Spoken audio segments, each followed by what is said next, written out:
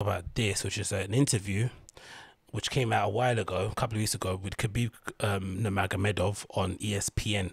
And he was talking about Conor McGregor versus Dustin Poirier 3. He had some very not kind words to say about Conor McGregor. He was obviously bigging up his guy, Islam. And he said something very interesting towards right at the end of the actual interview itself, where he spoke about how he basically, helps his fighters and people that he basically wants to train and mentor and stuff. And he mentioned how in MMA or UFC, you have to be really honest with people that you're working with and training, because the fight game isn't a game. I think he basically says it's not some sport you can just play, it's life and death. So if somebody definitely doesn't have the chops for it, doesn't have the mentality, doesn't have the talent, or maybe he's too old. I think he's mentioned age a lot. He's very black and white, which is why I probably like sports a lot so much, because there is no kind of debate and stuff. The numbers are the numbers. The eye test is the eye test. There is no gaming the system. There is no licking of asses. There is no kind of networking your way to the top. You have to kind of, at one point or the other, you can obviously get your foot in the door by being somebody's friends and panning up to certain people, but when it push comes to shove, you really have to deliver. You're only there on your own, right? And you're going to be exposed one way or the other. So I like sports that way, because it's very, very black and white. And he mentions a lot of age, he mentions a lot of experience, talent, all this sort of stuff. And he basically mentions if some of his fighters he feels I don't have it, he kind of encourages them to pursue other things, because obviously the fight game is very brutal. And it made me think of creative pursuits, specifically one guy in person who I'm friends with, who I saw a clip of him performing somewhere, and it sounded shockingly bad. It didn't really sound like he improved from all the years I've seen him perform in other places, and it made me think, like, are his friends doing him a disservice by not telling him to maybe pursue other things, because he's clearly not talented at what he's doing? He's not good at it. It just is, demonstrably, not demonstrably true. It's just evidently true. But if you just listen to his music, it just sounds horrendous. He's performing live at some show. Are his friends doing him a disservice by not being honest and telling him, hey, stop that and do something else? Or, especially considering we've been under lockdown and people haven't been able to pursue their creative kind of hobbies and stuff that they want to do, should anybody be in a position to tell somebody not to do something that they enjoy, even if it's not gonna take them anywhere?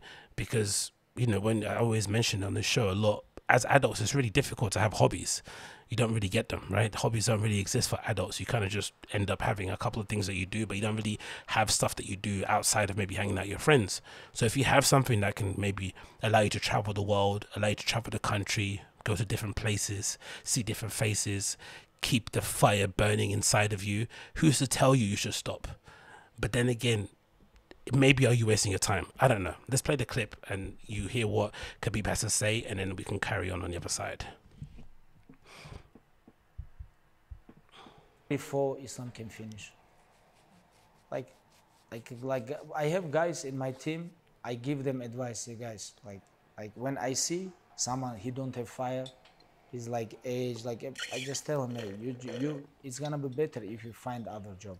And I try to help him, like give him like some job, make him busy, make him money, like like just don't tell me like just leave this sport. No, we have to make him busy, do something like in other, like like things, because in this sport you have to be very hungry, or other way like someone gonna come and hurt you when you have family, kids, when you have all life ahead. It's like this is not easy. Like look what happened with Connor. His kids watch, like his family watch. Look what happened with like Chris Weidman or like Anderson Silva. Like not only these guys who broke legs, like other guys who have damage on their brain. How many guys they still compete, knockout, knockout, knockout, knockout. This is change your mind, change your brain. Like this is give you very like they make you like different person because of too much you. And he's right? He's completely right in what he says, but for some reason we don't seem to have the same level of like black and whiteness in terms of creative pursuits. And again, I'm not too sure if it's a good thing or a bad thing, because part of me thinks, he said he likes to tell his fighters, if they haven't got the chops for it, I'll find you something else to keep yourself busy. Because quite clearly, if those guys are in those gyms and trying to make some money, it's because they don't really have anything else going for them, right? They feel as if this is the only one option that they have to kind of come out of whatever situation that they're in. They're blessed with these physical attributes. They're big, they're strong. Maybe they've got a hell of a chin on them. They think, let me go to UFC and I can maybe make some money that way. But obviously, at the level that MMA's at the moment, you just can't be a big, strong guy and get away with it. You have to be skilled, right? Because people are basically practicing and training at this sport like it's any other sport. They're doing it every single day. They've been doing it since they're young. It's just impossible to kind of, make up that skill and knowledge gap just through pure, physical attributes alone. It's just not going to happen. So he finds other things to do, but that's the key thing. He's trying to find some other things because it's important to keep them busy, because he knows people with those kind of physical attributes, with that kind of temperament to be in the octagon to knock people out and shit. You need to keep those people busy. You can't have somebody that big with that kind of level of aggression just sitting idle. They need to be fit. They need to feel of use. And of course, maybe it comes because of the society he's from. Being a man, you have to feel like you're providing for the family. Blah blah blah blah. Forget that. But there needs to be said. It does need to be something that needs to be spoken about a lot more in the creative fields, where people need to be maybe told or informed that maybe what you're pursuing isn't necessarily something that can ever become a career. But then you feel like, who are you to tell that person this thing? Because you just never know. There are so many stories of people who are unlikely successes, but then some people would argue those people are anomalies. I'm not really too sure what the real kind of solution is there, but it would be great if people maybe had a mixture of friends in their social group. There you had somebody who could be the eternal dreamer, right? We've all got that person in our crew. I know people who are like this, who are still making music now, right? Trying to be rappers and singers and stuff, and you clearly know it's not going to happen. But then you also need people in your crew that are realists, who can tell you, hey man, you're 32, you don't have kids, you don't have a family and stuff, that can give you that kind of balance. But unfortunately, it feels like people are either kind of, maybe it's because of human nature, we tend to maybe attract people who we want to be in our lives. So if we want kind of people that are going to gas us up and give us false hope, then we're going to surround ourselves with these people. And the moment someone comes around and tries to be real, we kind of cut them out and move on to somebody else. I'm not really too sure what the solution, but when I did that video of my friend performing and singing completely out of tone and sounding completely horrendous, I was just thinking to myself, shit man, like still all these years he still hasn't improved. He's still not good at what he does.